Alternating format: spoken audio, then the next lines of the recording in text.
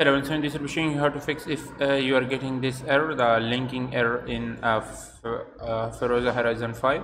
And this will be showing you how you can fix this type of issue in the game. So a lot of users facing this issue right now. So if you are the one, this will be showing you how you can fix this type of issue in the game.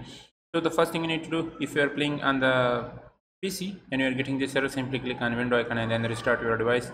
Or if you are playing on the console, PS5 or Xbox Series S and X, simply restart your console and then start the game again and check it whether the issue is fixed or not.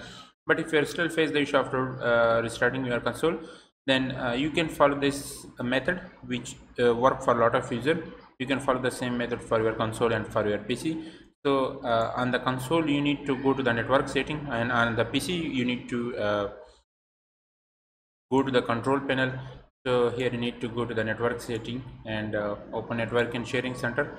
So you need to change your DNS server. So you can also change your DNS server on your console, and here in the PC you need to go to the properties, select IP4, and here you need to use the following DNS server. So the first one will be 8.8.8 and the next one will be 8.8 and 4.4. So you need to press OK, apply, OK, and then OK.